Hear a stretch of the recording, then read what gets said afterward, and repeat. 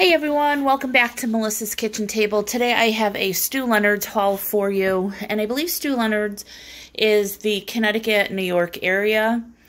They're quite pricey, but I usually go there when they have good sales, and I try to only pick up the stuff that's on sale. But of course, you know, you're always going to pick up something else, so it drives the price up.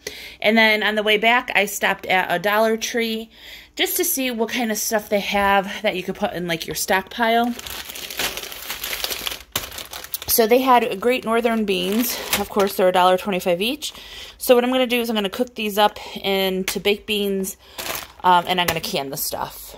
And the other thing that I've been doing a lot of canning is of jam or jelly or preserves, whatever you want to call it. So I picked up 2 bags of strawberries and 2 bags of blueberries. And that's all I got at the Dollar Tree. Then this was super expensive. Normally I pay $5.99 for a 3-pound bag of organic potatoes. It is a 5-pound bag, but it was $5.99. I don't know. I just think that's really expensive. And I forgot that I was making mashed potatoes for Sunday dinner, so I had only picked up 2 potatoes for the week, and then I got those. So anyways, we have a lot of potatoes. I got some baby spinach. Our new favorite thing is to saute some fresh garlic or some roasted garlic, and then throw this in, turn the heat off until it just barely wilts and it's still a little crunchy. That is super quick and delicious. The broccoli crowns were on sale, $1.49 a pound. They had zucchini and yellow squash on sale for 99 cents a pound. And Brussels sprouts were also on sale for 99 cents a pound. Usually I will chop these up smaller so they get crunchier or like crispy. And our dog Kane loves Brussels sprouts too. The peppers, the yellow peppers in particular, were on sale for $1.99 a pound. The red peppers were on sale, and the orange peppers were on sale for $2.49 a pound, and the green peppers were $3.99 a pound. I don't know. That was just backwards to me, but got some yellow peppers. 1 onion, because their bags of onions were $4 to $7, and I just think that's crazy. Then I'm going to be making some stuffing for dinner. So this bread was on sale for $1.49, which is a really good, no, $1.99. It was $1.49 off, which is an excellent price. So I'll just put it in the oven to toast up and use that. Oh, my biggest find back here is the Karo syrup. It's dark corn syrup. It says no high fructose corn syrup, but to be honest, I don't really use a lot of this when I bake. But for 50 cents a bottle, that is great to put in your stockpile. Then these flatbread pizzas were buy one, get one free.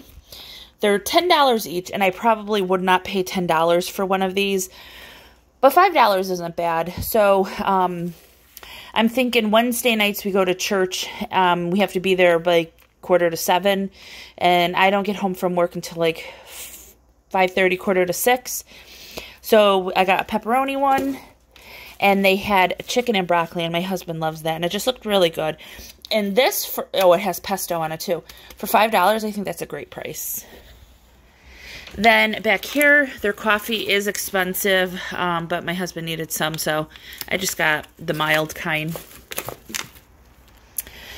Their ground beef was on sale, $2.49 a pound. And if you've been here a while, you know that we feed our dog raw, and he does eat a organic half-pound raw patty for dinner that has all like the organs and bones and all of that he gets all of his nutrients from.